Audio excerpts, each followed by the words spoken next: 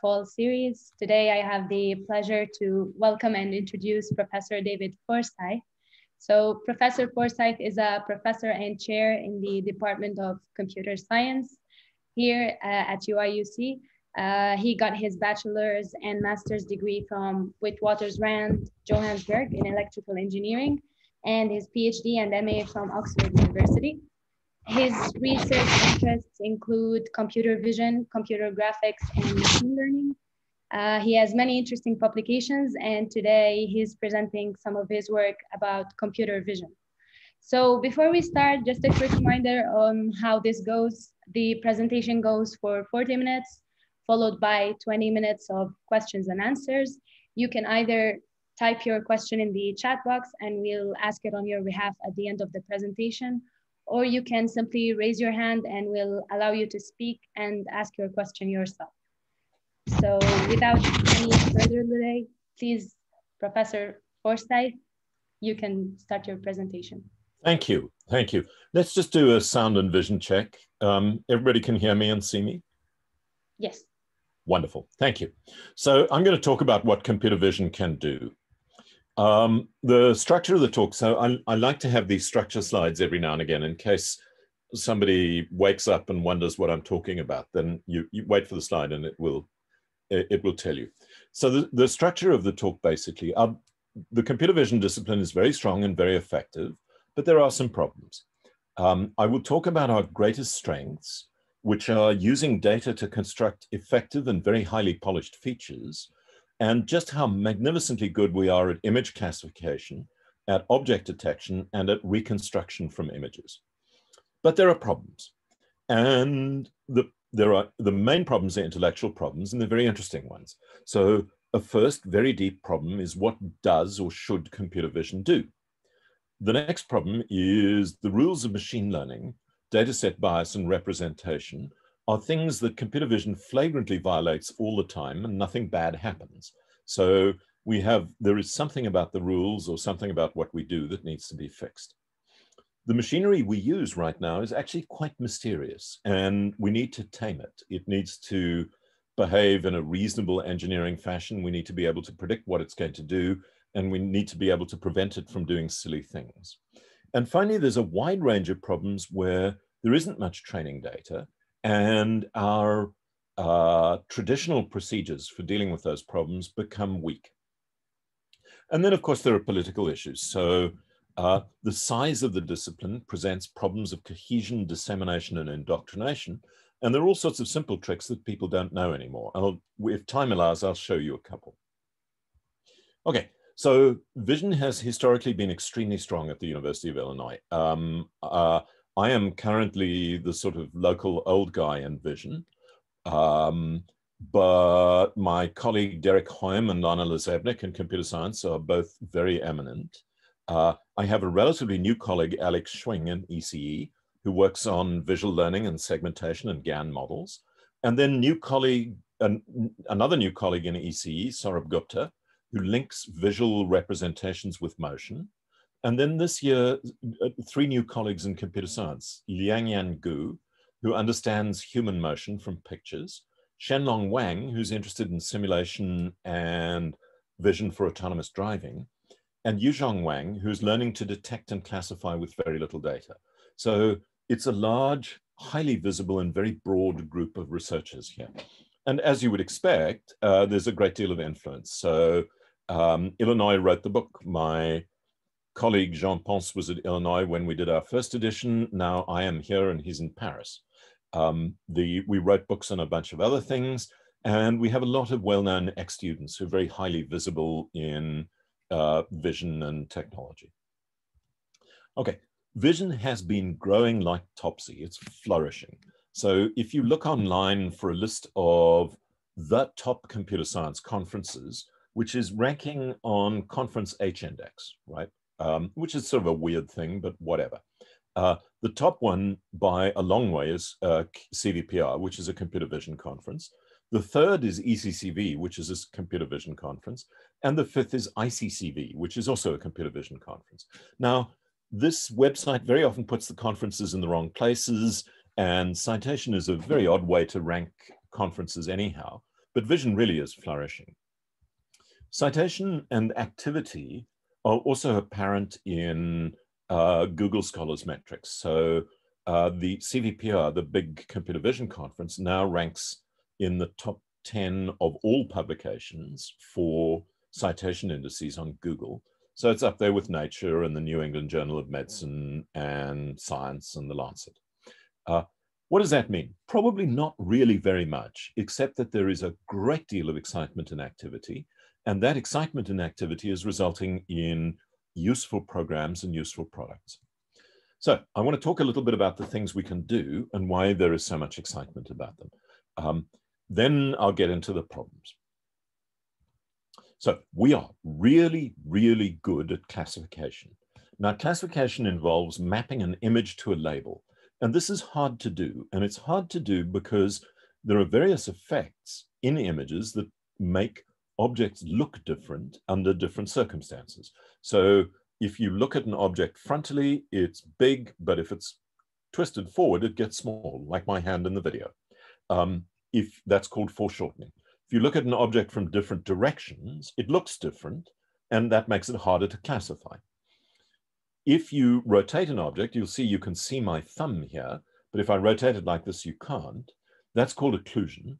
And of course, objects like people deform without changing their natural, their nature as objects. Nonetheless, we are fantastically good at classifying images. And it boils down, or doing so boils down to a relatively straightforward recipe. We need to ask what makes classification work. And the answer is very good, very detailed feature constructions by what are known as deep networks, trained with a tremendous amount of data. And there is a completely general story here. You build features, and then you decode those features into class, or an answer to a question, or a sentence, or frames, or all sorts of other things. So the cat picture goes into what I like to refer to as various neural stuff. And you want to think about that as a layer of pattern detectors, followed by another layer of pattern detectors that detects patterns of patterns, followed by another layer of pattern detectors that detects patterns of patterns of patterns. And that goes on for a bit. It might go on for hundreds or even thousands of layers, and then outcome scores for different categories. Now, I'm uncertain whether my whether the video is blocking, but what those categories say is cat 0.9, dog 0.1, and car 0.1, meaning that this thing thinks the image is an image of a cat. Now, that works really well. Here is sort of the figure about classification in computer vision. And you'll notice the most recent year is 2015, and there's a reason. So there is a standard classification problem, ImageNet. You want to get the class of the image into the top 5 classes that you predict of 1,000 classes. In 2010, the top 5 error rate was about 0.28 or so. And by 2015, it was well below 0.05, somewhere around about 0.01. It hasn't gone down much since then, but we've been getting better at training with fewer examples, with more classes and that sort of thing. What that means is we are really good at really hard image classification problems. Now, an important thing to keep in mind is that image classification covers an awful lot of ground. I made it sound as though I was talking about a situation where you stuck a picture in and you got the label cat out, but the thing you get out might have extremely complex semantics. Here's an example from Mark Yatzke and Luc Zettelmeier and Ali Fahadi from about 4 years ago, where the thing you get out is in fact a fairly complicated template with roles that have been filled in. So for the 2 images on the left, the image has been classified as clipping, but the clipping label also says the person who's doing the clipping is a man. The thing that's getting clipped is a sheep. They're being clipped with shears. What's being made is wool, and it's happening in a field. And that can be done for jumping and spraying. And you'll notice a completely different clipping next to it, where a vet is cutting claws off a dog with a clipper in a room. So this kind of classification produces really very complex, semantically deep labels. Here's another example of just how rich the idea of an image label can be. What we're going to do is, instead of predicting that there is a cat in the image, we are going to predict which of a set of multiple choices is the correct answer to a question about the image. So there's a picture of a cat there. It says, what is the cat wearing? The correct answer is hat. What is the weather like? Rainy. What surface is this? Clay. What toppings are on the pizza? Mushrooms. This is known as visual question answering. And again, it is essentially a problem about classification. An even more complex form of classification is where the label you produce actually takes the form of an entire sentence describing the image. So here, these can be produced now. It remains remarkably difficult to tell whether a sentence describing an image is right. And you need to keep in mind that there are many different sentences that describe an image that might be right. So evaluation remains a bit sticky, but we can in fact generate sentences describing images rather well. A baby eating a piece of food in his mouth, lousy sentence, correct description of the picture. A young boy eating a piece of cake, actually not right, he's eating ice cream. Those of you with children will be familiar with that particular form of mess, but really pretty good. The other pillar of our understanding of vision right now is detection. We are also very good at detecting objects, although probably not as good at detection as at image classification. And the reason is that detection essentially should be thought of as an awful lot of classification. I want to know, when I'm doing detection, I not only want to know that the picture is a picture of a person, I want to know where the person is. In this case, a face detector is being applied to a picture of a young Madiba. So the image goes in, and rather loosely, here's how detection works. A feature stack computes a description of the image. Another network, which is known as a box proposal network, says, I think these boxes, but not these, might have interesting objects in them. That set of boxes is ranked, and then some feature stuff happens, and those boxes are presented to our old friend a classifier, which says, yes, there's a face in this thing, or no, there isn't. Or yes, there's a boat here, or no, there isn't. That goes through what's known as non-maximum suppression, because we don't want to detect the face twice. And you can see there's a green box here on the face and a blue box. Neither of them are quite correct, but that doesn't mean that there are two faces. We need to get rid of one of them. And then having gotten rid of that, we need to take the other one and adjust it to the right size. That's known as bounding box regression. Both of these are essentially routine activities given enough labeled data. Detection is reliable and it's fun. So I'm going to show here a movie from a class I've been giving on autonomous vehicles, which has mostly been build various vision systems into autonomous vehicle control. You can see I'm the safety driver in this little GEM vehicle, which has been lent to us very kindly by Autonomous Staff. They're the sort of big makers of autonomous vehicles up in just outside Peoria. And what's going to happen is it'll drive, the safety driver keeping a close eye on what's going on. A pedestrian will run in front, and the pedestrian detector will send a signal to the brake. And the vehicle slams on anchors. Now, this is sort of challenge one in the class, and it's now a routine thing to build a system like this that works well. There are some issues, which we'll see later on. When you know what something is in an image, you can then also figure out its position, orientation, and internal state. This area is very highly developed. So I'm showing you an example from Angju Kanazawa and colleagues. You can see there's a person sitting on the bench. The procedure is not only going to detect the person, but it's also going to adjust the structure of a model of a person so that it lines up with the detected person, and it's going to report the 3D structure of the person. Now, you'll notice that the reports aren't super accurate, as in it hasn't quite got his feet right. His head is a bit bigger and tilted forward and the like, but basically we know where the person is. And registration you can register things that are a bit more abstract than people. So for example, given a sentence describing a picture, you can find the pieces of sentence and localize pieces of image that correspond to those pieces of sentence. So there's an orange box around the yellow dog. There's a yellow box about the beach. There's a blue box around the tennis ball and a red box on the dog's mouth.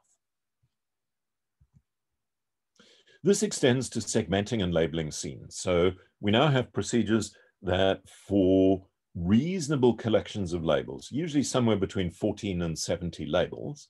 Each pixel in the image is labeled with, it comes from that. So you can see here, the road has been labeled, the bicycle has been labeled, the person has been labeled, the tree has been labeled, the building has been labeled, there's a car, and there are sky labels and TV monitor labels as well.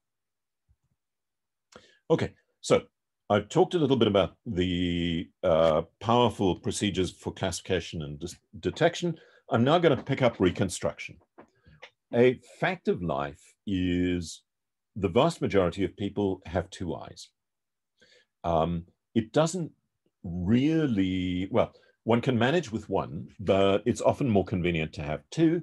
And that convenience is because each eye has a slightly different view of the world. So in this image, you'll see the left image of the perceived pyramid is slightly different from the right image. And then what I've done is I've put those images on top of each other in the frame called disparity and labeled one right and one left. And that disparity, the difference in appearance between those two frames, gives me 3D information. In fact, that 3D information is very rich. So I'm going to do all of 3D reconstruction in about 3 slides. So you'll understand that I'm compressing some matters here. But essentially, cameras work like this. You have a light-tight box with a very tiny hole in the front. Any light that reaches the sensor, the image plane at the back of the box, must come through the hole because it's a light-tight box. Because the hole is tiny, it can only come from one ray. So on the back of the box is formed an image of the objects out in the world. And you can actually build cameras like this. There's a bunch of other stuff that you need to make cameras work a little bit better, but this is essentially what's going on. Okay. Now, imagine I have 2 of those cameras.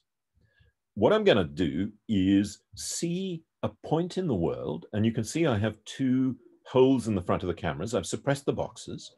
I'm going to see a point in the world in the left image and a point in the world in the right image. In the left image, I'll get 2 measurements of the position of the point in the world. And in the right image, I'll get 2 measurements. That should suggest I have more measurements than degrees of freedom, which is correct. I've got 4 measurements and 3 degrees of freedom.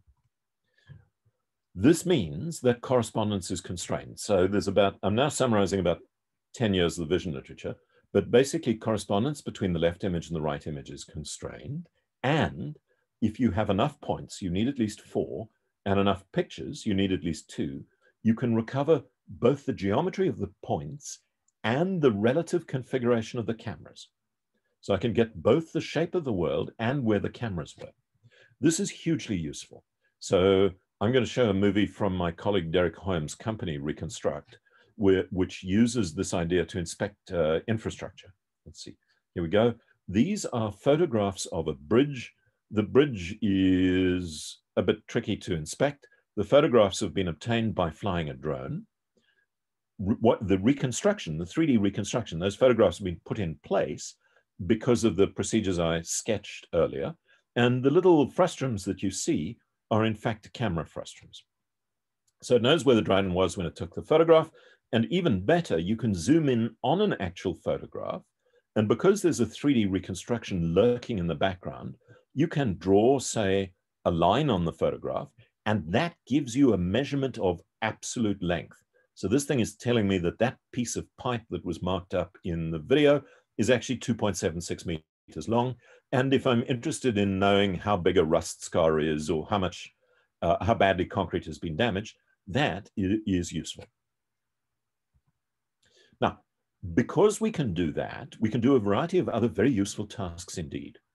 One is we can build a map of the world and localize ourselves in that map at the same time. This is another highly developed area of reconstruction known as SLAM, or simultaneous localization and mapping. Here, what I'm showing is a 3D map from LSD SLAM of a very large world. You'll notice that there are multiple buildings here. This is multiple blocks of buildings at a university. The robot moves around, it sees pictures of each building, it performs reconstructions, it registers the reconstructions to one another and recovers where it was. And then when it goes back to where it started, the drift in the reconstruction is sufficiently small that it can close the loop and know that it's come back to where it started. These reconstructions now are possible on the scale of a city. The biggest obstacle is collecting the data as opposed to doing the reconstruction. You can do this in 3 dimensions as well. So I showed you earlier a slide where pixels in an image were labeled with their semantics: car, bicycle, building, sky, tree. Now what's going on is laser scans are being labeled with a series of fairly natural labels, which are useful to autonomous vehicles. So man-made terrain, natural terrain, high vegetation, low vegetation, buildings, that's the gray stuff, other hard stuff, and scanning artifacts, which is the red stuff. The nice thing here is you can actually see the little park in green.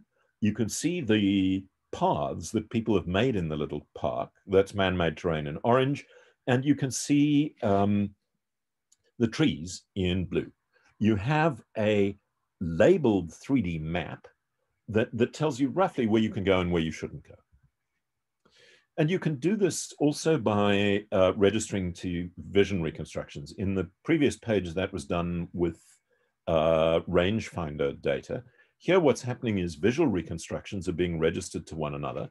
So Sengupta et al. On the left, semantic image segmentation. So they marked labels for patches in images. The color of the label tells you what label it is. So car is purple and so on. Now, once we've seen that, we can do, because we've been driving around doing this, we can do 3D reconstruction of where we've been. And you can see on the right, there is a bundle adjustment showing camera centers and 3D points, and that's registered to a Google map. And then what we can do is make a surface reconstruction of where we've been, which is on the left. And then finally, we can paint that surface reconstruction with labels that have been lifted from the images that the car saw. So on the right, you'll see a 3D scene reconstructed and then overlaid on Google Earth. And then each color is the color of, or the label seen from that angle. So the road is where the roads are in Google Earth as it should be. The signs are where the signs are. Well, it looks as though there are rather more of them than there should be. There's pavement in the right place. There is vegetation in the right place. So we can now get extremely rich and sophisticated 3D maps by just driving around and taking pictures. Okay, so having shown some of the successes of the discipline, I'm going to talk a little bit about the things that we need to understand, the big intellectual problems in the discipline. They're very engaging because they're quite easy to state, but they seem to be very difficult to engage. So everything I've shown you comes from what I like to call a belief space about computer vision. It says object categories are fixed and we know what they are. We can get good training data. Object recognition is going to be K-way classification, and detection is going to be lots of classification. Now, there are good reasons to doubt all of these points. There is often very little training data and can be very difficult to get. Objects can belong to more than one category, which is annoying because you don't really know what to call it if it belongs to more than one category. However, what we've inherited from believing that computer vision was like this is a tremendous amount of information about feature constructions. We're really, really good at building image classifiers, and a lot of practice of empiricism, which is valuable and it's hard to do right. But we still need to ask, what does vision do? And here are some answers. One possible answer is it lists all the names of all the objects in the picture. Now that is a silly answer. And the reason it's a silly answer is if you look at me in the little inset, you will see on top of the shelf behind me is something that I can't identify right now. Oh, it's a bag, and that bag has a strap, and the strap has a toggle. There is really no point in listing that toggle. There are tons and tons of objects in every image, and most of them don't matter at all. And of course, some objects, we might not even know their names, so we could list their descriptions. But that's not a particularly good idea either, because the number of descriptions would be very large. There is very good evidence that vision evokes emotional states in humans, but we don't really know what to do about this, so I'll sort of leave it where it lay. It's an important point, but it's one where right now it's not clear what you can do. Here is another answer. Vision exposes possible futures. What could happen? where you could go, who could move close to you, and what things could be useful for. So here's an example. This is an interview of a child who's being interviewed for early signs of a childhood affliction. It's a video I can show publicly, and he's going to chat. The interviewer is going to chat to him while he sits in his mom's lap. Isaac, are you ready to play with some new toys? Look at my ball. Let's play ball. Ready, set, go. Okay. How many RJ11 jacks were in the wall near the camera? Now, this is always very tough to do over video, right? With a live audience, everybody looks at me as though I've grown an extra head. It's just not a sensible question. I know the answer, but I know because I looked before I asked the question.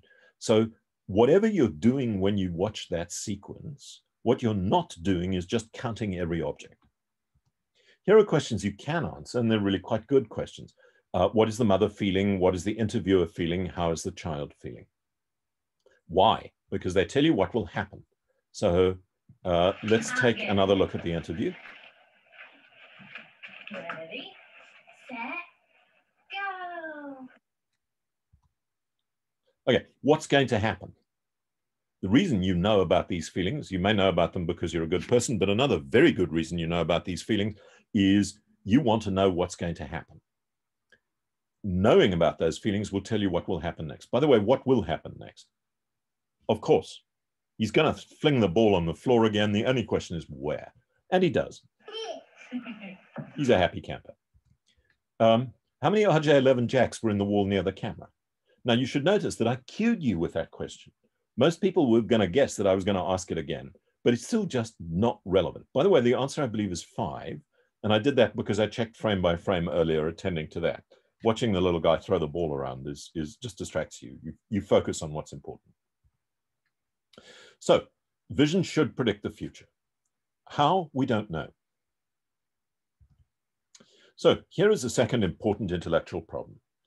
The rules of machine learning theory are very strong. They're very helpful, but what they say is this: learning theory bounds generalization when test data is like training data. If your test data is an IID sample from the same distribution that generated your training data, you're in good shape. Otherwise, your mileage may vary. But actually, visual data is immensely variable. It's not clear that you can even talk sense about the probability of an image. If you could, it's probably not very much sense. It's not a topic that lends itself to much in the way of specific analysis. But if such a thing exists, it has very, very long and very, very heavy tails.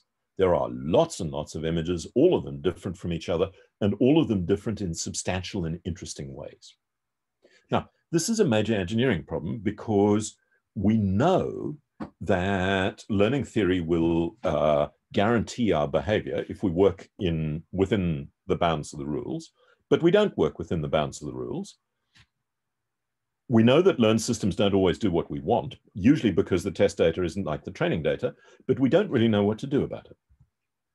So here's one example. Imagine I've built a detector that marks cars. It's not actually enough to use that detector for autonomous driving.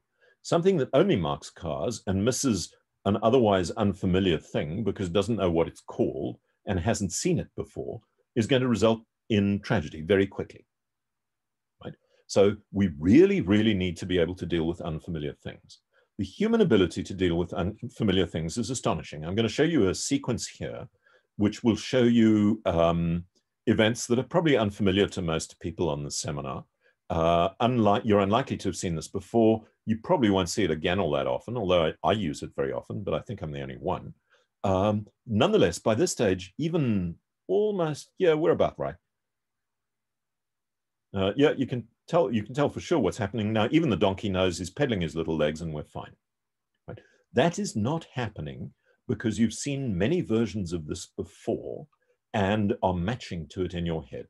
Something somewhere is reasoning about stories or about structures or about reasons or about causality and able to interpret an otherwise very unfamiliar scene. There are some strategies here, but they're not very satisfactory. One thing you could do is just get a lot of training data so all bases are covered. Collect a couple of hundred movies of people unloading donkey carts and you'll be fine.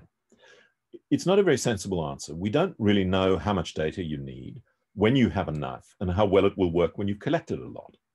And what that means, to me at least, is just simply connecting vision to action with reinforcement learning is likely a stunt. One needs to think very hard about representation. Another strategy is to author representations to manage the learning process so that novel effects aren't a nuisance. So one simple example here, if you represent space in a kitchen in GPS coordinates, you got real problems because every kitchen is different because they're in different places on the planet. And that means your training data is probably not very helpful. If you represent space in the kitchen in terms of the space that's close to the fridge, the space that's close to the stove, the space that's close to the sink, you've got lots and lots of examples and you might be in very good shape. So understanding how we should represent things may help us with the rules of machine learning. The challenge is, how do we make actionable representations from unfamiliar data? That remains a hard challenge. Okay, so the next sort of intellectual problem we have is we need to know how to tame the machinery. We are very good at doing things with deep networks, but they are in fact mysterious. Here is one challenge. I had a question from an audience last year when I gave a version of this talk. And the question was essentially, my neural network doesn't work as well as I'd like it to. What do I do now? And the answer to the question was, go and ask Jan LeCun, it's his fault. We really don't have a body of pragmatic theory that explains how well it should work, how much data is required to make features, how much data is required to get classifiers to behave themselves, and how well things will work on test data, right? In particular, we don't have a body of theory that says, look, I'm in trouble right now. What do I do? Do I collect more data? Do I fool around with my network architecture? Do I do both? That's one challenge. Here's a second challenge. The machinery itself has some very odd features. So on the left, this is from Segedi's paper in 2015. On the left is a column of images correctly classified. So yeah, I can't remember. I think it's speakers, praying mantis, and dog. On the right is a column of images all labeled ostrich. And the thing that should strike you as being problematic here is the difference between the two isn't apparent. In the middle is a column that shows what you get if you subtract the pixels. So very, very tiny changes in the pixels of the images has caused these images to be completely misclassified. These are known as adversarial examples because the current best way of doing this is to deliberately set out to trip up the classifier. What we don't know is whether there are things in nature that do it accidentally. So there are lots of ways of building adversarial examples. This is a very nice trick by Shao et al., which says apply flow to the image. Some students of mine put together another very nice trick, which said colorize the image. We can build them very easily. And in fact, we can build physical adversarial examples. So this, for people who can remember the world in which we left our homes and wandered around, this may even be a familiar scene. You'll see there are two stop signs. One of them is a pretty obvious stop sign. This is the stop sign approaching Siebel Hall. And the other one looks as though it's been messed with. The first one is the stop sign provided by the city of Urbana. The second one, in fact, is one I got on Amazon. And then we adjusted the pattern on it. And what we did to adjust the pattern was we tried to keep it as close to a stop sign as possible, but to make it invisible to stop sign detectors. So the reason we've got two is we're going to run a standard detector and we're going to see what happens. So he's driving.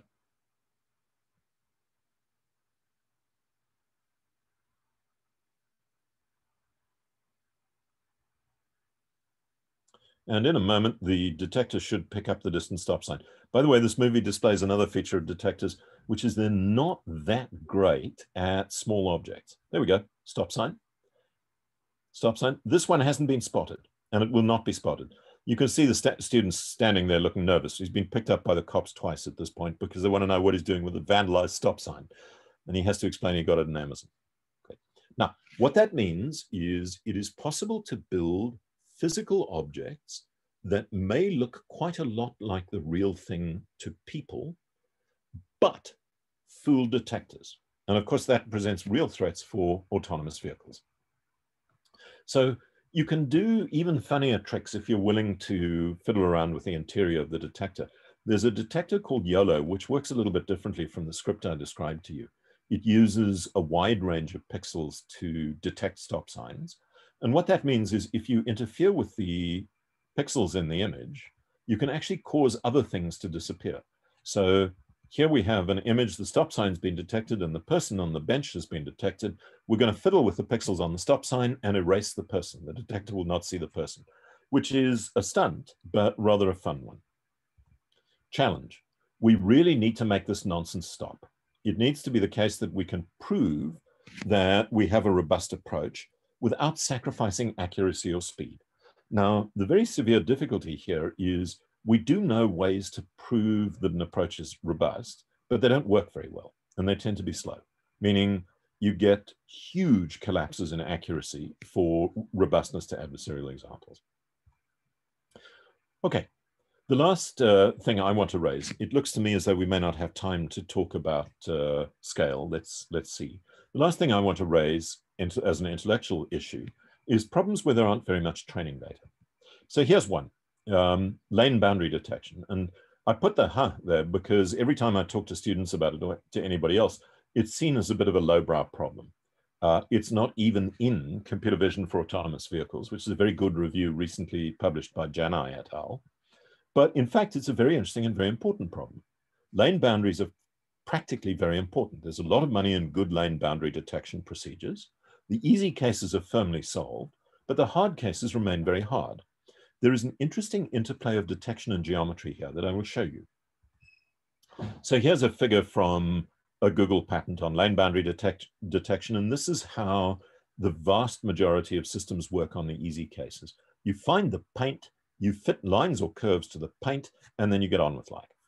And that actually works extremely well as long as people are looking after the paint properly. It can get hard. So there are a bunch of things that create serious problems here. One is shadows. You can see the car casting a shadow, quite a deep shadow on the paint, which could disrupt the reflection of the paint. Another is bad weather. You can see the snow is creating problems with the paint and visibility and the like. Curvy roads present very serious problems. This is a sort of dip in the road in the UK. And then, of course, there are lots of roads without any paint on them. The best known lane boundary detector is due to Khan et al. Came out in 2020. It's state of the art on almost all of the challenges. And it uses a fairly straightforward strategy. You detect key points in an image using marked up training data. You basically build a big neural network that detects key points. The key points are marked up. So on the right at the bottom, you can see points marked on the lanes by some patient soul at the other end of Amazon Mechanical Turk, I believe. You then rectify the image from the estimated horizon so that you are working in the ground plane rather than in the frontal plane. That's sort of an established computer vision trick. And then you say on the ground plane, lane boundaries are parallel and they have very simple geometric forms. And you impose that structural model. And that gets very good lane boundary detection. So you can see markup over here showing boundary detection on a variety of different cases, including cases where there isn't any paint, where the scene is crowded and where it's nighttime and the boundaries are curved. What is odd about this thing is why you need to mark up data at all. So we know that road looks like itself. We know that paint looks like itself. We know the geometric structure is simple. That should be enough. But we do not currently have methods that can deal with unsupervised construction of lane boundaries. Here is another example where there actually now is no data as opposed to very little data. So there is a classical computer vision problem where you decompose an image into albedo and shading, where albedo is the fraction of light reflected and shading is the amount of light arriving. The problem with this, of course, is you don't have any real training data. You can get computer graphics generated data, but it turns out to have very serious problems. What I'd like to be able to do is take the image on the top of these two examples and report back something like the albedo at the bottom. You'll notice that all the little shadows have gone and the smooth shading gradients have gone. It turns out you can do this without any training data. What you do is you make fake data.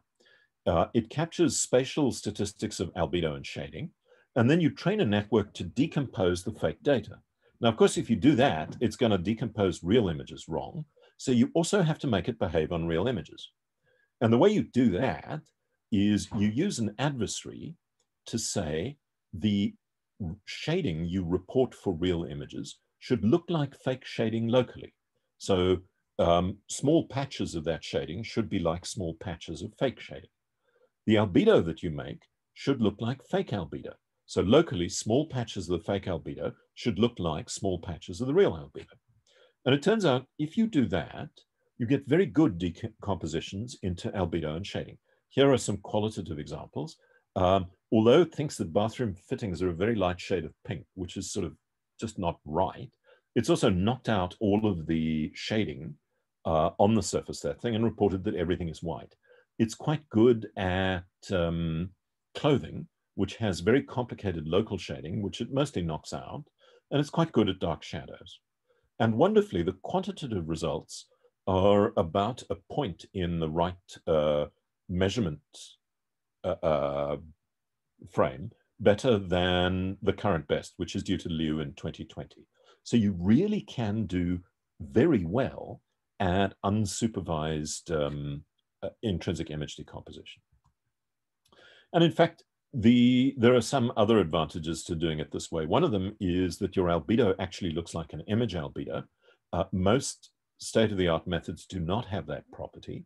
And of course, the reason it's good that it looked like an image albedo is if you're going to take that image, the albedo, and then light it in some new way, or use a detector on it, you'd like to keep the details.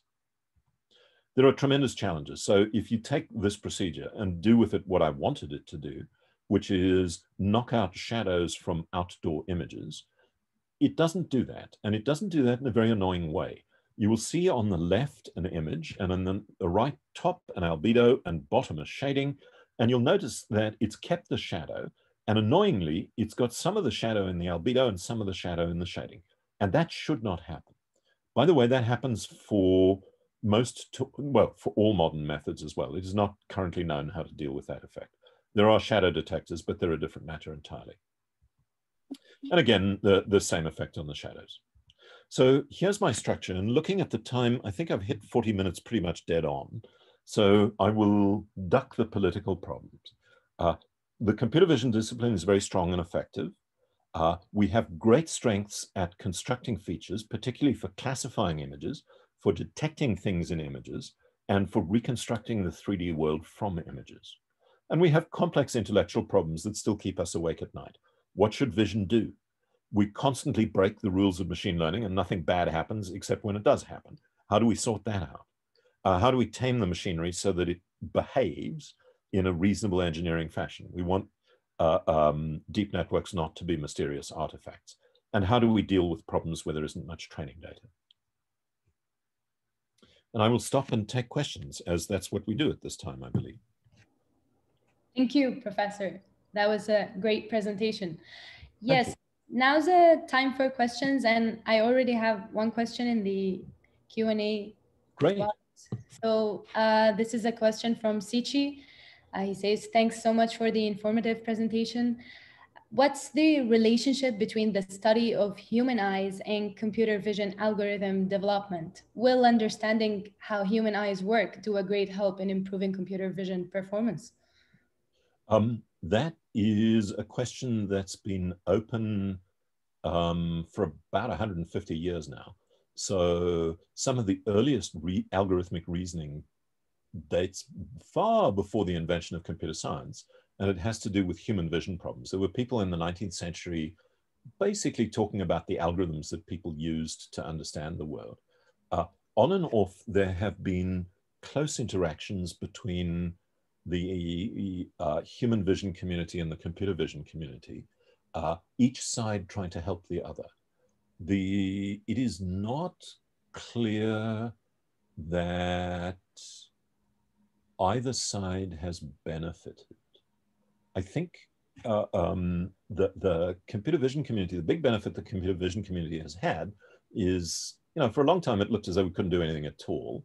And it's nice to deal with somebody who's got an example of a working vision system, right? You don't understand how it works, but at least that's good. For the human vision community, there are some things that have come out of computer vision where people identify things, a visual phenomena that might be useful to human vision. And that I think has, been helpful. But mostly there's no evidence that a deep understanding of one is necessary for a deep understanding of the other. It's probably a very bad idea to study one without paying attention to the other. But the idea that there is a trick that people have learned on one side that will just transform the other side is not easy to support. One more question from Egeman. Egeman, you can open the mic, unmute yourself. Thank you, Professor, for this presentation.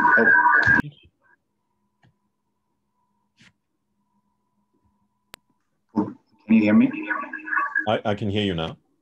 Okay. I just would like to hear your, sorry, I'm having problems with my audio. So you probably know that, well, there is a debate of like building an autonomous vehicles that has a lane detection and like a separate thing does like lane detection, a separate thing does like you steer left, you steer right, and then well, there's this second school of thought in which says that you should use like a generalized neural network to sort of handle all of these things at once. So I just wanted to hear what you think on these two schools of thought. Okay, so the first thing I want to say is predicting the future is difficult. At various points, I've made spectacular errors. I remember being shown the first Mosaic browser in the early 90s and wondering why anyone would bother and sort of assuming I'd never see anything more about the World Wide Web. And you can see where that went. And I heard the first talk at an academic conference that introduced the Google indexing idea. And I thought that wasn't going anywhere either. It seemed extremely dull to me. So, my ability to spot where things are going is a little bit questionable. It's really tough to say what will be useful in engineering and autonomous vehicles. My guess is we're not going to see many autonomous vehicles for urban or suburban driving in uncontrolled circumstances for a long, long time. We'll see them for highway driving and for driving in circumstances where it is possible to have tremendous control of the transportation infrastructure. So for example, if you can keep people off the streets and you can keep chickens off the streets and you can control access to the streets and that sort of thing, and you can make sure they're laid out right, that's coming probably fairly soon. When it comes, it's almost certainly going to be less smart than people think. You can do an awful lot of driving by looking at a combination of GPS, LiDAR, and maybe a detector of what's in front of you, particularly if you have a really good map and you have moderately good visual SLAM operating. So quite a lot of it is probably fairly stupid. For me, the difficulty with the argument that says simply connect some sensors to a reinforcement learning system, connect the other end of the reinforcement learning system to the steering and the accelerator, and then essentially smack it every time it does something wrong, but you probably do that in a simulator, is, well, it's twofold. One, it hasn't shown a great deal of success as an engineering enterprise. You can make it work in demonstrations, but rolling it out into product really hasn't had much success. Very often it behaves extremely oddly when you show it things that are even slightly different from what it was trained with. And that's sort of predictable. Reinforcement learning involves learning in a situation where you have really very little data compared to what you're trying to learn. The evidence, I think, is on the side of things that produce pretty well understood reconstructions and then interpret them. but this is an area where it's very easy to be wrong. Thank you, Professor. Sure. And now we have a question from Professor Lewis Lee.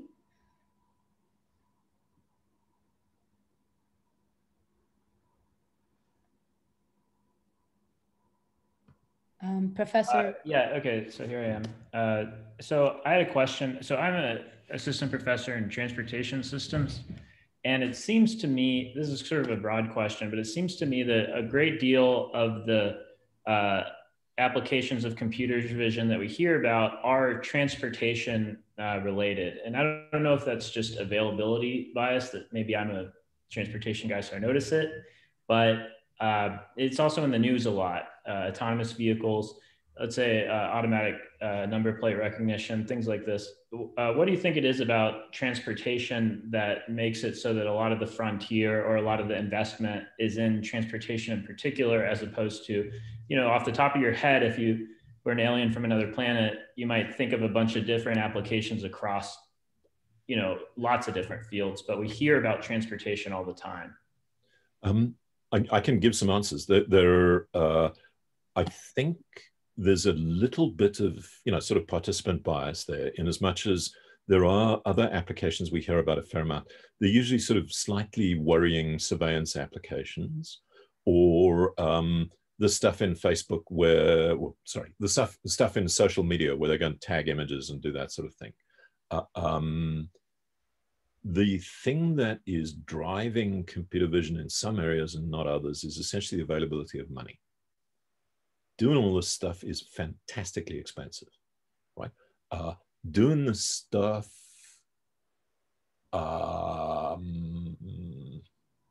let's see. So transportation, also, autonomous cars sound cool to people. It's the kind of thing you can use to annoy people who think about social structures. You can use it to look good on telly and the like. I think that's part of it, but I think the main thing is money, right? For about 5 years now, maybe a little bit longer, there's been a conviction amongst the community of large car manufacturers that one of the big five is going to go out of business as a result of the autonomous vehicles world.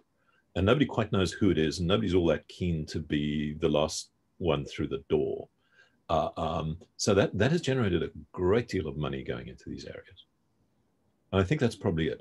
So one of the sad things, and in fact, you know, I mentioned it in the slides about political problems, there are a tremendous number of smaller problems that current visual machinery could probably solve or come close to solving, where either there aren't the people with the indoctrination, because the area has grown so fast, there are still relatively few people who actually know how the stuff works, or the money that can be made by solving the problem just doesn't justify the efforts to solve it.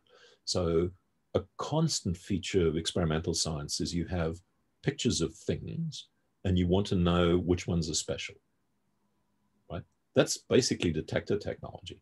But it's not that easy to go out and mark up 100,000 examples and sling them into faster RCNN. And that means that somebody, the number of areas in which the discipline is contributing right now is smaller than it should be. There are lots of problems where we could probably solve them, but the cost of solving them with current methods is outweighed by the value. And that, I think, is sad, because the solutions, actually having those solutions, would make a great deal of good, or would do a great deal of good.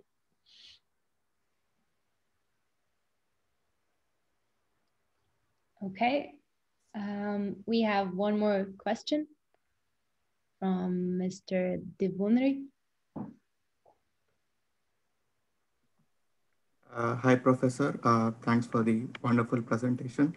Thank you. On the lines of reinforcement learning, there's sort of like a reward that is, you know, experimental again, which do not have like a set forth rules as to what our exact objective is to be achieved. But then if you look at the problem from an inverse reinforcement learning approach, then we are kind of like trying to mimic an expert action of sorts, which could be the human in the case where, you know, you were giving examples Sure. like we like focus on particular things which the algorithms do not do. But I haven't seen like much research like which is in this nexus of like using inverse reinforcement learning and computer vision. What's your take on that? There is a little bit of inverse reinforcement learning in computer vision. There was a very nice paper in ECCV 4 or 5 years ago where they figured out, I'm trying to remember who was on it. It was Drew Bagnall and a couple of others. They figured out likely future paths of people who were walking using inverse reinforcement learning. Right, so you can see somebody walking and then you ask, where are they going to be next in 2 seconds or 5 seconds? And you can come up with inverse reinforcement learning solutions to that. I believe there's a certain amount of inverse reinforcement learning that's been applied on sort of things like steering control, although I can't say I know very much about it. I don't know if anyone is able to use it to force an interpretation of an image. Right? Yeah, that's what yeah, I was particularly interested in. Yeah. I don't know. I haven't seen anything. But do you think that's like a potential area to look into?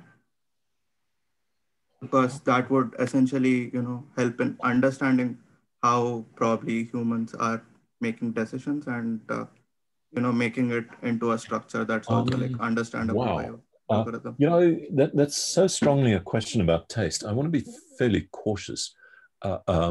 It's not, you know, it's not a problem that would certainly engage my attention very much, but I think that's just a question of what I like.